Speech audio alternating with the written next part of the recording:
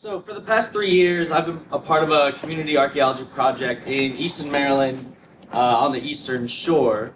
And it's a project that works with an interdisciplinary team with the goal of learning more about the dynamic history of a free African-American community that started to form on the outskirts of the town right at the turn of the 19th century, so over 60 years before emancipation in the state of Maryland. As a community archaeology project, we've had varying success in achieving high visitation rates to our site. The first 2 years, we had much higher rates of visitors than we did last year.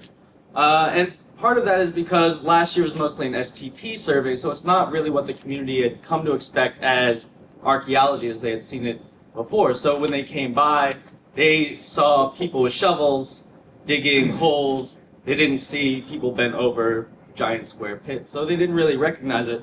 But the other reason is related to the community's calendar.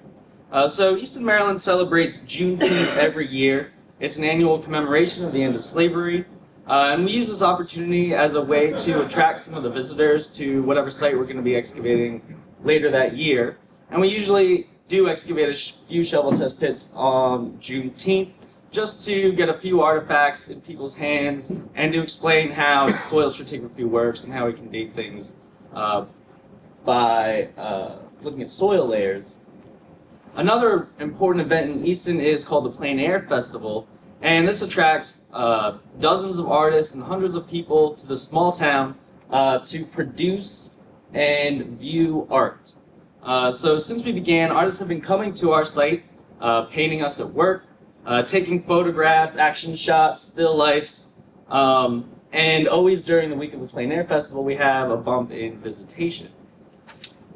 So our second year of excavation was our most successful in terms of visitation. We were able to align a site open house with the final and biggest day of the Plein Air Festival. And so in addition to coordinating the date, we also sent out invitations to people locally, contacted the local paper to make announcements, and then through our community network spread the word through word of mouth, inviting the churches and so on. So we provided some water and lemonade. A number of neighbors brought snacks for people to share, and by the end of this one day, we had almost 300 visitors come to the site.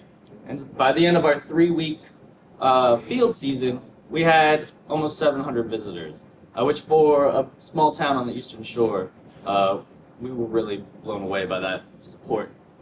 So moving forward, we're planning to coordinate our excavations with this wonderful arts festival. It allows us to reach a broader audience of regional tourists, as well as attract many of the locals who aren't really quite sure about the archaeologists in the neighborhood. They don't really understand it.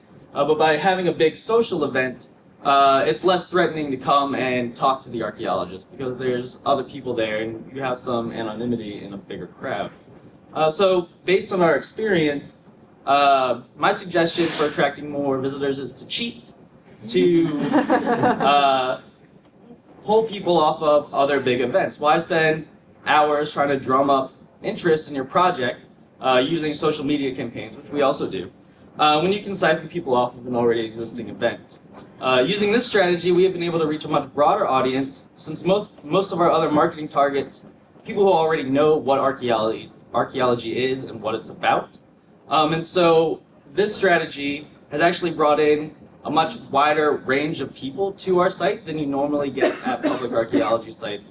And some of the people have been inspired and have come back, year after year, even though when they first encountered us, they had no idea what archaeology was. So, thank you.